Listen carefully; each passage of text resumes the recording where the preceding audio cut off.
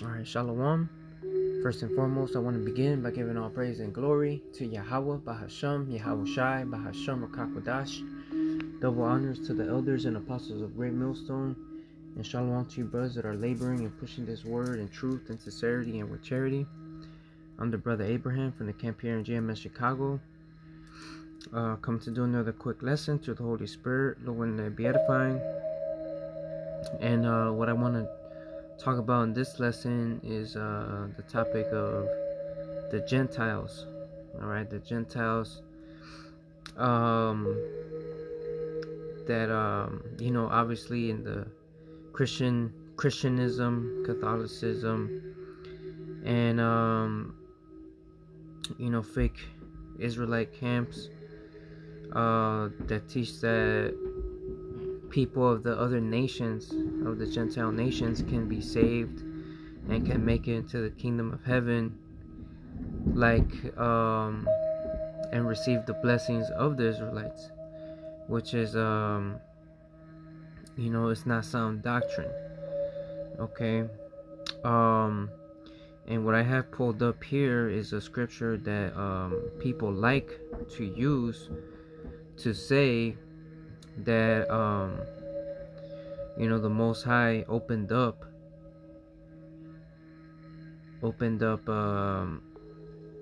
salvation to the Gentiles, to other nations. Okay. And I'm gonna go ahead and start off with Deuteronomy 32 and verse 21. It says, "They have moved me to jealousy with that which is not God." Who's the they? The Israelites. All right, provoking the Heavenly Father to jealousy with what? Spiritual fornication, with other gods, right? With idols, with idolatry. They have provoked me to anger with their vanities, and I will move them to jealousy with those which are not a people. I will provoke them to anger with a foolish nation.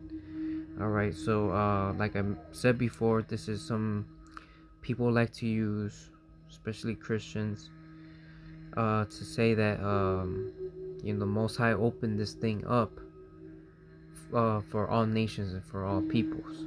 Okay, but the Most High will never forget His people. All right, and as the scriptures say, the Lord is the same yesterday, today, and forever. And the Lord, He changes not. Okay, so that says that in the Old Testament, and then it says that in the New Testament.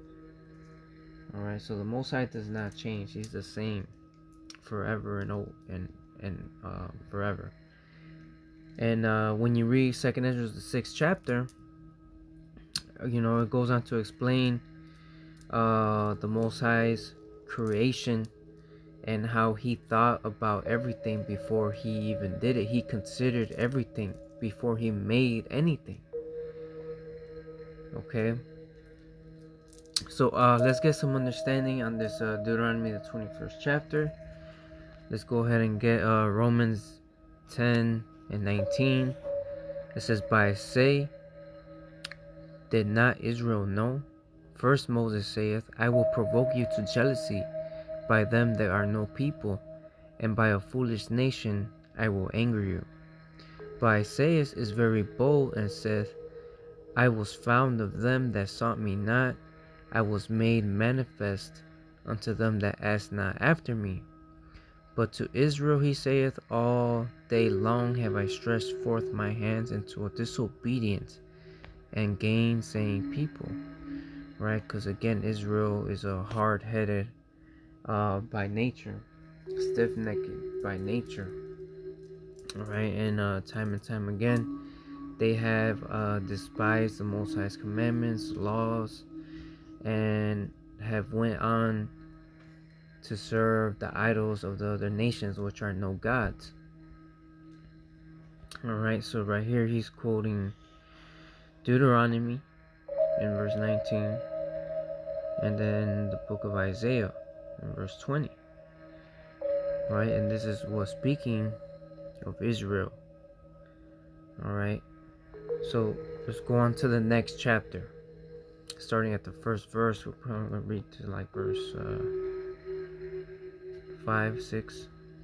It says, I say then, hath God cast away his people? God forbid. For I also am an Israelite of the seed of Abraham, of the tribe of Benjamin. Right, so hath God cast away his people? No, God forbid. Right, Paul, he's like, I'm also Israel. I'm from the seed of Abraham. I'm from the tribe of Benjamin. God hath not cast away his people, which he foreknew. Right, there you go. Foreknew, because he thought about everything before he even created.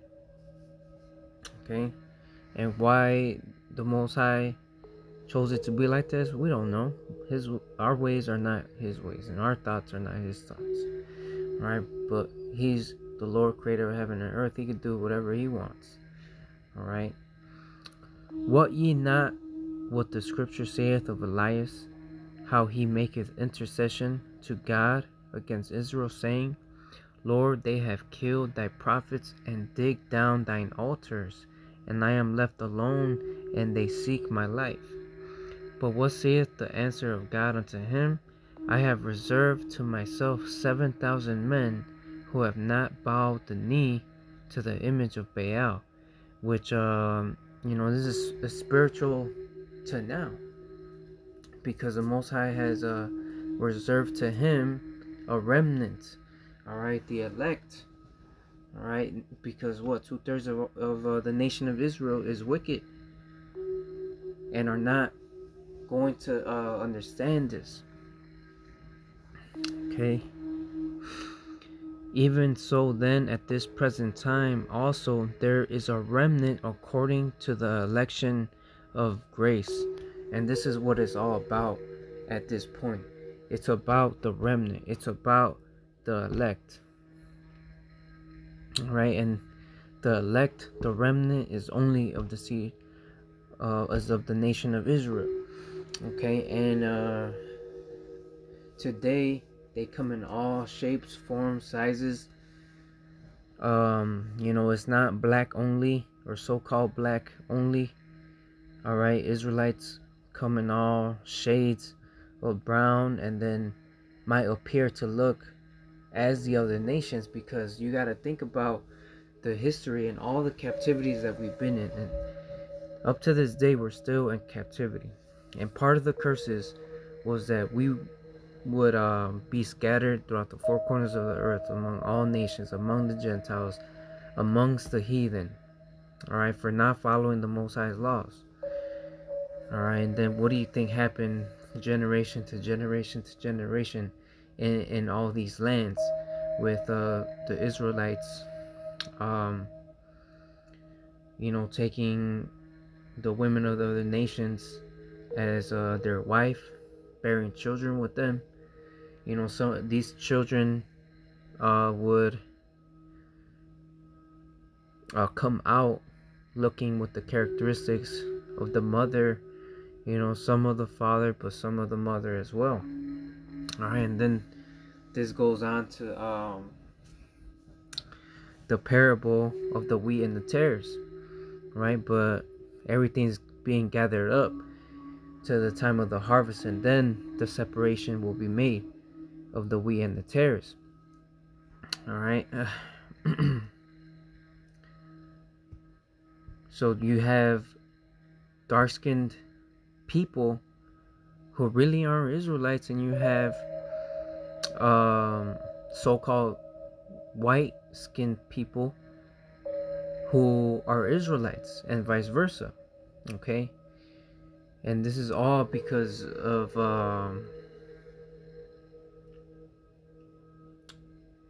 us mingling with the heathen. All right, and with all those years of all our captivities, we followed their ways, learned their languages, followed their gods. All right, and what we've gone away from our heritage, from our culture, from our laws, and most importantly from our God. Alright, and that was, who did this happen to, man? Who forgot where they came from and the knowledge of who they were? So-called black people are taught that their history began in slavery. Like, come on, man. That wasn't even that long ago.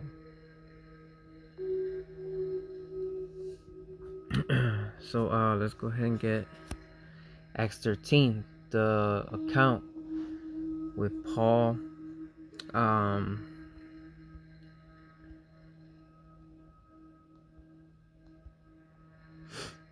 Paul preaching unto who? Right? Because his office was to go to the Gentiles, but not Gentiles as in the other nations, but the Israelites in the Gentile state of mind.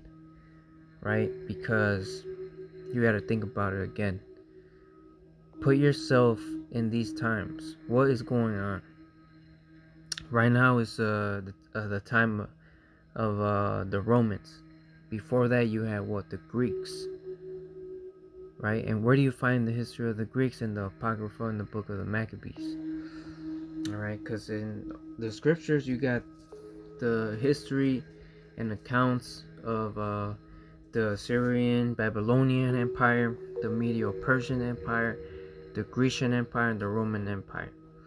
And there's accounts of all these kingdoms in the Holy Scriptures, but the one where you find the history of the Greeks and the most importantly the Israel's history during the time of the Greeks is in the Apocrypha, in the book of the Maccabees, where Antiochus, pretty much made all the peoples of the land one people, and that they consented to his religion, and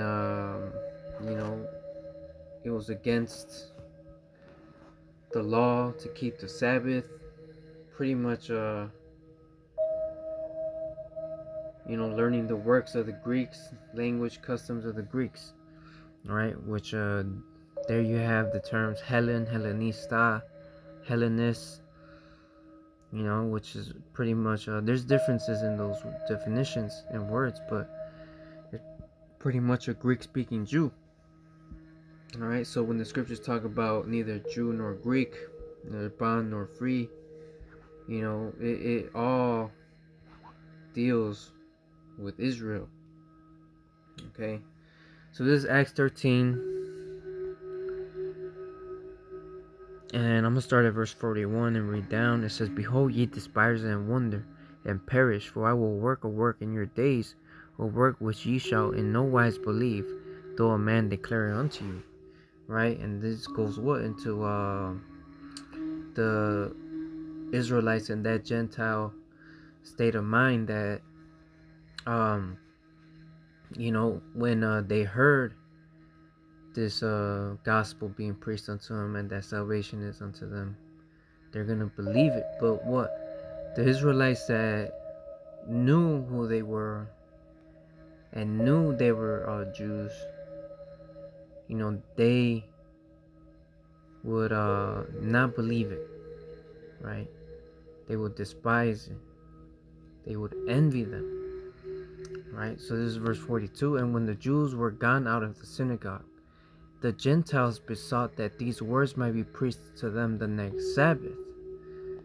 Now when the congregation was broken up, many of the Jews and religious proselytes followed Paul and Barnabas, who speaking to them persuaded them to continue in the grace of God." So Paul preached this day, and then they wanted them to come the next following week, the next Sabbath. Alright, and many of the Gentiles, which are Israelites, coming back into the knowledge of who they were, right, they wanted to hear more, right? "And the next Sabbath day came almost the whole city together to hear the word of God. But when the Jews saw the multitudes," right, these are the Jews who always knew that they were Israelites, right? They were filled with envy and spake against those things which were spoken by Paul, contradicting and blaspheming. Right? This is the fulfillment of that prophecy. I will provoke you to jealousy with that which is not a people. All right? It was the gospel being preached unto the Israelites who forgot their heritage, who forgot their customs, who forgot their laws, who forgot their God. And now they're being brought back into the fold. And imagine how these Jews who knew they were Jews kept the laws, customs that they were supposed to, and when they see these Israelites who look like Jews act like these Israelites who look like the Greeks, act like the Greeks, speak the Greeks language, dress like them, probably got tats, and all types of other things, by the outward appearance, they didn't accept them. Okay, which is what you have the same thing going on now. There's groups in Israelite camps who don't accept the so-called Latin and native tribes, right? There's camps that say it's black only, and vice versa, man. We had a scoffer come into our life, our comment board before, talking about how the so-called black people aren't Israelites and that it's only so-called Latin and Native American tribes. So there's a lot of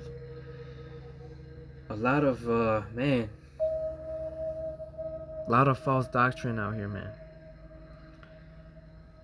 Alright, so this is verse 46. Then Paul and Barnabas waxed bold and said, it was necessary that the word of God should first have been spoken to you, but seeing ye put it from you, and judge yourselves unworthy of everlasting life, lo, we turn to the Gentiles. Right? So this word was first meant to go to the Jews, to the Israelites who knew what was up already. Alright? But what? As hard-headed as they were, Most High knew they were going to reject it. And now what? It's being preached to the so-called Gentiles, which are Israelites, okay? Israelites who lost their identity, who lost the knowledge of who they were.